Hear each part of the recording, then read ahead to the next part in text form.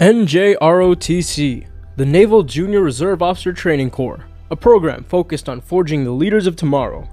Being one of the oldest standing units in the country, District 214 operates like no other.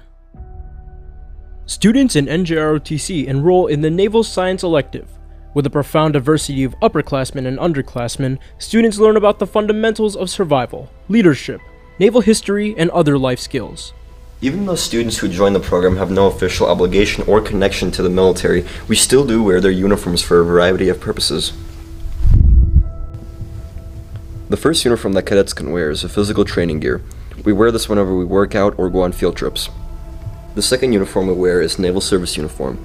Mainly worn at drill competitions or ceremonies, this is our primary dress uniform. Lastly, students who are promoted to an officer or chief rank earn their service dress blues, which are meant for ceremonies and dances. Part of our purpose in NJROTC is to give back to the community around us. From football games to parades, the opportunities we get here are the ones you won't find in other programs. Additionally, from the west to east coast, there's no limits to where our field trips can take you. Here are our 6 core competition teams. The Drill Team,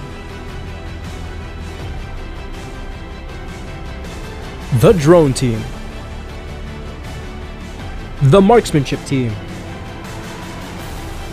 the Academic Team, the Athletic Team, and the Orienteering Team.